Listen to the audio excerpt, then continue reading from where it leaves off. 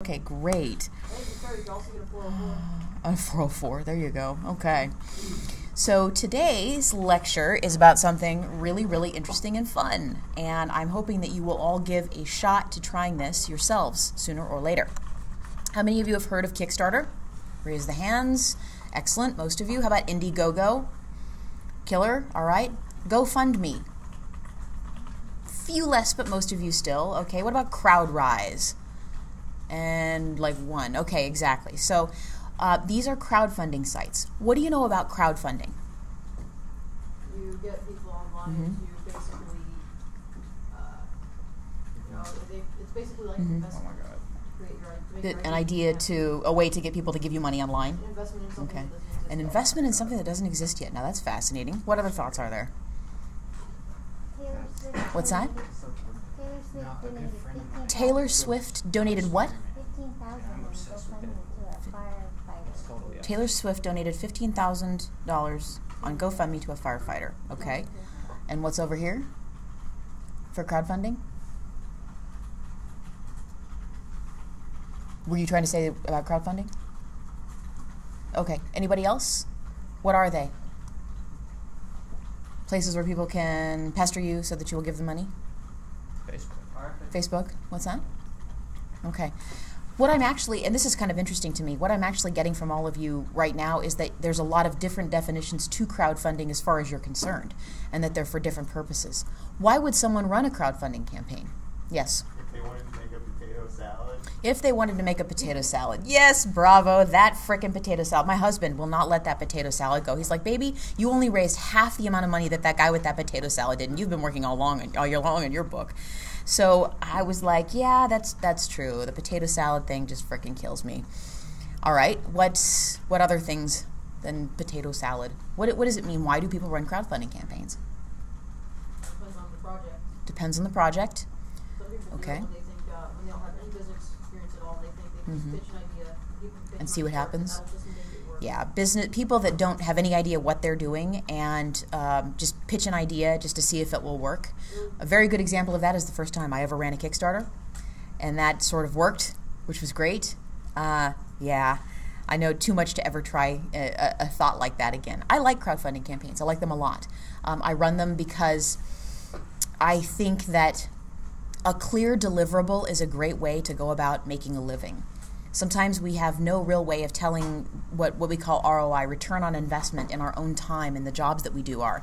And if you can create something on Kickstarter or on a crowdfunding platform and you make it and you deliver it, you know you're done. You know you did a good job. You earned that money, right? It's a feeling that I actually really enjoy having. It's one of the reasons I like tech contracting too. Because when there's a clear ROI, when there's a clear deliverable, a clear metric for your performance, you can deliver on a goal and know you accomplished something. Yeah, Jonathan? I was just going to say that there's a lot of people that don't deliver their products. Yes. And then there are people that don't deliver on that. And sometimes they don't even return the money. And that's a chance that you take in crowdfunding, right? If you're going to give people money, it's a promise to do something, but that doesn't necessarily mean that people follow through on it all the time, right? So I've seen and participated in Kickstarters where people haven't been able to deliver. I like the platforms and I like the transparency, but the truth is that what crowdfunding tends to be is a story that you tell. And the better the story, the more money, almost irrelevant of what the actual product is, fascinatingly enough. Okay, so the three things we're going to talk about today are, first of all, some sample great crowdfunding campaigns that have happened out there and why. And you totally have wrecked my day on spoilers because I was going to bring up the potato salad. Now I'm not going to bring up the potato salad anymore because we've already talked about the potato salad. We'll talk about some great crowdfunding campaigns out there, why they work, why they don't. The second one are problems that you can have with them. And the third are how each and every one of you can run your own crowdfunding campaign for a small amount of money, which basically, if your aunts and uncles like you, is going to succeed. Fair enough? Okay. So the first thing, great crowdfunding campaigns. Why do some crowdfunding campaigns go viral? Insert potato salad anecdote here, which I totally can't do anymore. That's fine. All right. What about the woman who got a really passive-aggressive note from her neighbors once because she had a super gay front yard? The rainbow front yard. Do you remember that? And the neighbor said, your front yard is too gay for this neighborhood. And I was like, that is a gay front yard, and I'm going to give this woman $5 to make it even more gay. Paint a rainbow on your house right now. I love it. It's beautiful and brilliant. This woman had hung, I think, rainbow lights in her front yard that said, I think, Ohana, peace, or something like that. Is that family? Great, yes, exactly. And the internet saw this really horrible passive-aggressive note. And okay, it was just straight up aggressive that a neighbor, an anonymous neighbor, and I hate anonymous neighbors. I mean, you're a neighbor, but you're not sure which one it is, so you don't know who to punch. So it's an anonymous neighbor sends you this note, like your neighborhood or your yard is too gay for the family friendliness in this neighborhood. And I was like, oh, I will give this woman $5 and buy a can of paint for her. Make it yet more rainbow-like. I love it. Be glitter-filled, you know? And the internet raised her like $35,000 on the strength of that note on I think it was a GoFundMe, all right? Why would something like that go viral so fast? And you may feel free now to tie this into the conversation that we had yesterday about online mobs. Why would something like that happen? Why do you share something like that with your friends? How many of you shared it yourselves? Okay, so a couple of you have actually shared this campaign online, okay? Why would you, even though you don't know anything about this woman, share that and be like, everybody should give this woman $1? Why would you do that and say that?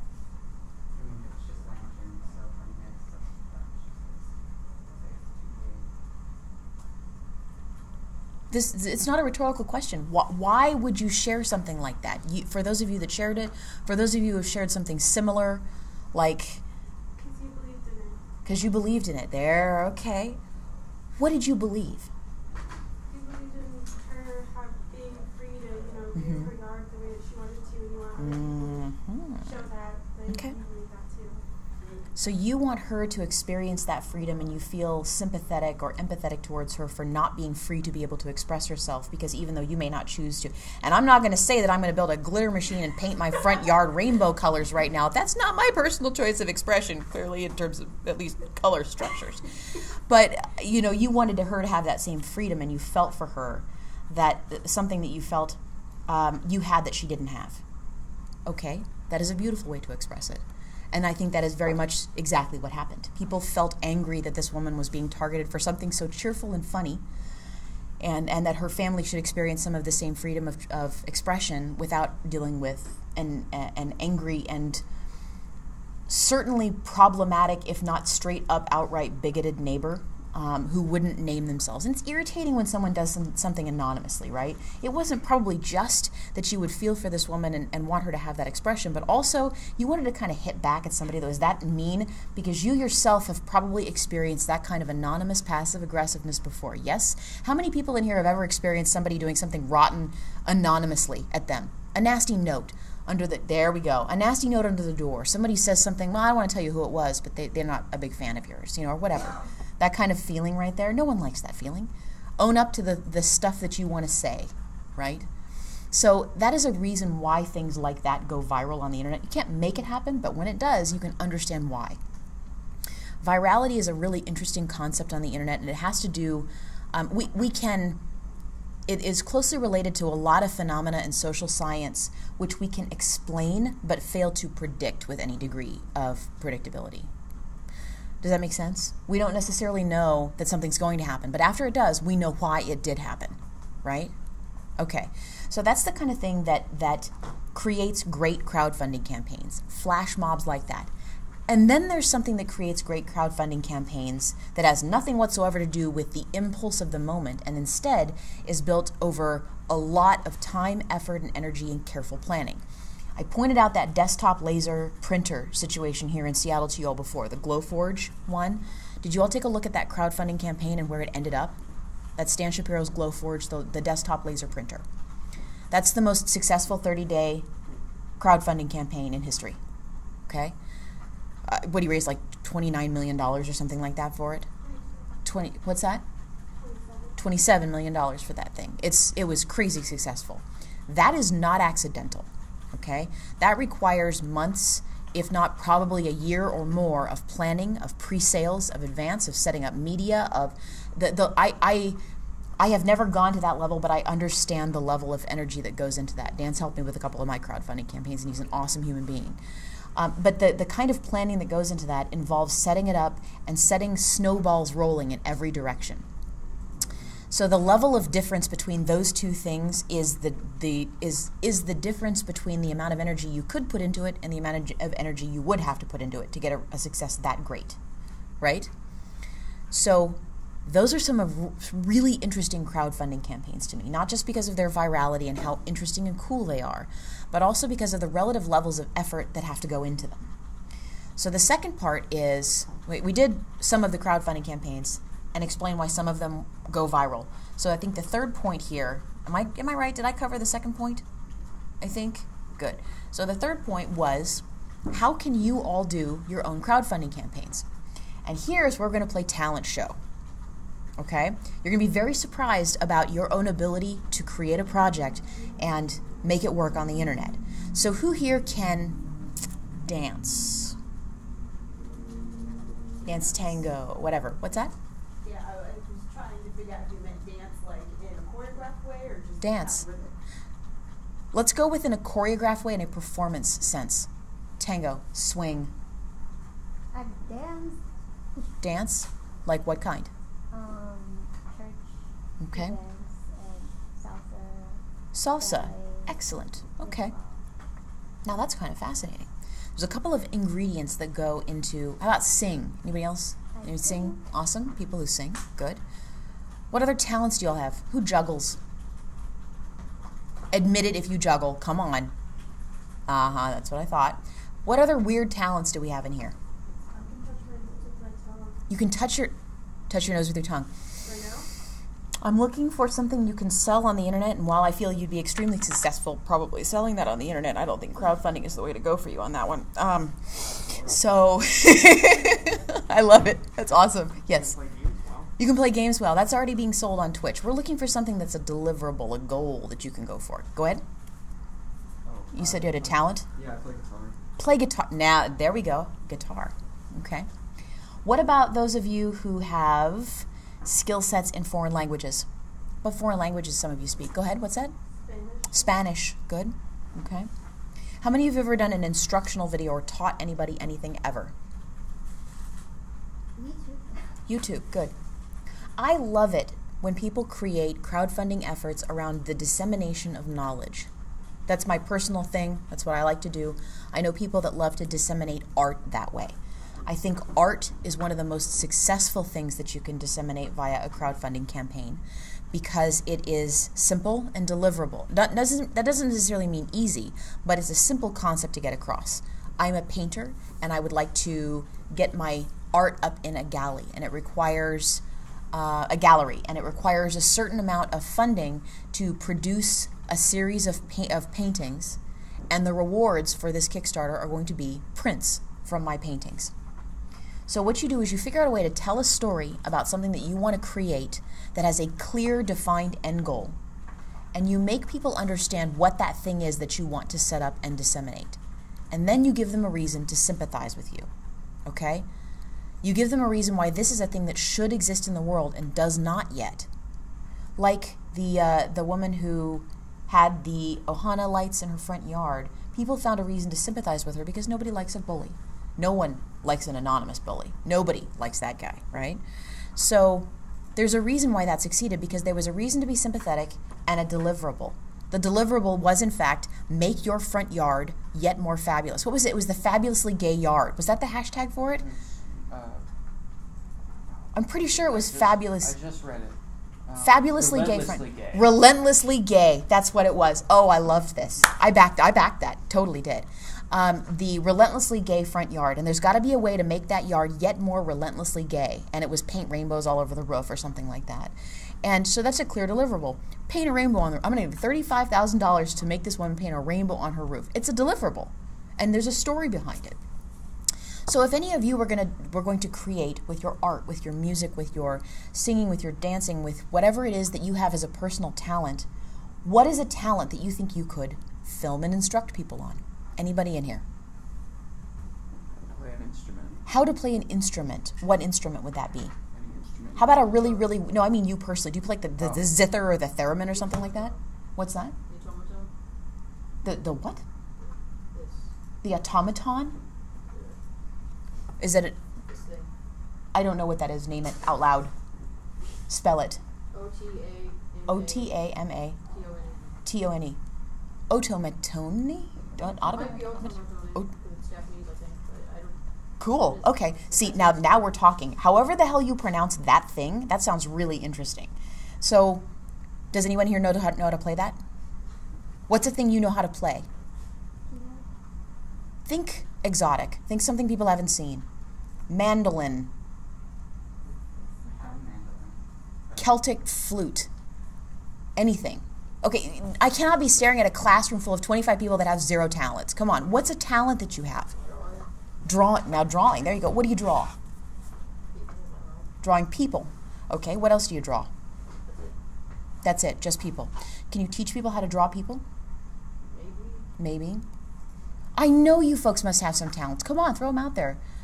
Yes. Well, I am a burlesque performer. You are a burlesque. There we go, a burlesque performer. Now that's freaking killer. Okay, can you teach people how to put costumes together for burlesque? Ooh, that's one thing I'm terrible at. Okay, what is the good thing? You are good at it, burlesque. I'm pretty good at doing weird and funny stuff on stage. Weird and funny stuff on stage. Now that is going to sell just fine in a crowdfunding campaign. All right, so we've got weird and funny stuff for burlesque. How do you put your act together? It varies. Sometimes it's a song that I hear and I'm like, I gotta Songs do and- something to that. Like the Okay. last act that I created, I did it because I just wanted to eat All something right. on stage. That is, you wanted to eat something on stage? I was like, I want to dance around to bongo music and end up eating And eat. something, and that's what I did. Okay, all right. I'm going to skip right over everything I'm thinking right now and skip straight to the part where you do a documentary about putting an act together for a burlesque performance. Do you think that you could film yourself for a day putting an act together for a burlesque performance? How you are inspired by that, how you create the costume for it, how you pick the music for it, why you get an idea out of the middle of nowhere, and you go, here's an idea, I'm going to make this happen, and then I'm going to show you the 5-minute burlesque performance at the end that comes out of this experience. Could you do that? That is a crowdfunding campaign right there. That is awesome. You think that you could probably put that up on Kickstarter and just put a video of yourself up going, I'm a burlesque performer, and I would love to just demonstrate to you how I put burlesque performances together, and then at the end, show you the performance itself filmed on stage. Do you think you could do that? That is a crowdfunding campaign, and there's no way you couldn't clear $1,000 to $3,000 for that on Kickstarter. Zero ways that you wouldn't be able to make that happen. So that is, I love crowdfunding campaigns for this reason, because you see, that's a clear deliverable. You can share something with people that no one's ever seen, but I've never seen a burlesque performer put together a performance before and just look behind the scenes and go, this is what it's like for her to put this together, to create these costumes, create this experience, and then deliver it to people. That's awesome. I'm going to post this video on YouTube, and one of the comments is going to be, I want to see that Kickstarter. Okay? That's super cool. So that's the kind of thing that you look for, is what is about your life, about the things that you love, that you're part of, that you can give people to experience and show them behind the scenes, show them the journey of something. Do you get the idea, what I'm talking about right now? If you can show something like that, that is a wonderful experience for people to see. And I just had this great conversation today with a woman that I know who is very much solidly in the millennial generation bracket. And one of the great pieces of that conversation was, she said, it's really challenging to get jobs, to make your mark, to find a way to be known for the things that you do, because there are so many voices out there. And I love the idea that you could take something like that and have this great unique voice and get your name out there as somebody who gets to do something you love and wants to share it with people. That's a great experience. You look like you want to say something. You got this face like, I desperately want to say, yes, exactly. Okay, you're done. Okay, good. I'm glad. You're like, oh, wait, all right, well, this is good. I'm seeing these faces like, oh, yes, go ahead. So what I'm getting is that the storytelling part is that I'm a burlesque dancer. The reward system is I have these costumes you can order. No. That is, you put your finger on the issue of crowdfunding. The campaign is I'm a burlesque performer, and I'm going to show you what it's like to create a performance. But the true reward has nothing really to do with the rewards that you list on the crowdfunding campaign. The true reward is being able to take a creative journey with someone, to see how something is created from the very beginning. Does that make sense? Most of us never get a chance to do something like wonder how a music video is made. How do you make a guitar out of nothing? How do you teach someone how to do something out of it? How do you draw a web comic? starting from nothing but an idea. How do you make a game? The question really isn't, the idea really isn't that I get a game at the end of it, but that I get to see what it's like to make a game out of nothing. And I know that I'm one of the people that helped to bring this thing into the world, right? You're one of the community, the people that helped to make something awesome happen.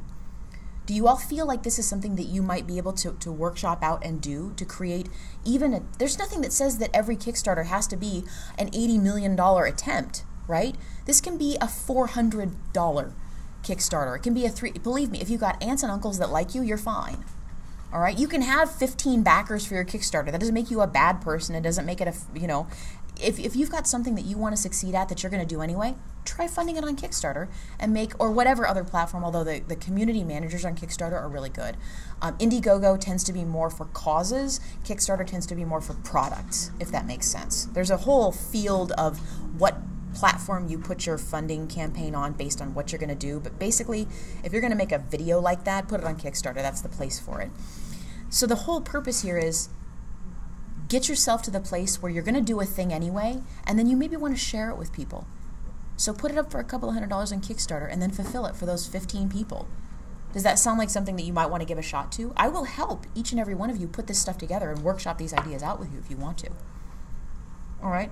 Nodding heads. This is what I like to see. Nodding heads. And also people who are like, I know a thing that I can do, but I don't want to admit it here. That's what I thought. Okay. Any last questions? Anything you want to know about crowdfunding? So the Yes. pledge is the pledge that backers give you? The thing that people give you is they give you a little bit of money in exchange for behind-the-scenes access to watch you make something. And they may get certain levels of a reward out of it, like I'm going to get the video, or I'm going to get to be in the video, might be, for instance, one of the big rewards. Like if you're in Seattle and you're the person that backed your burlesque performer Kickstarter to the tune of like $500, maybe you're the one who, maybe you have a costume shop, and you're the person who gets the rights to provide a costume for you during the campaign. What you do is you try to find a way to get people involved in what you're doing.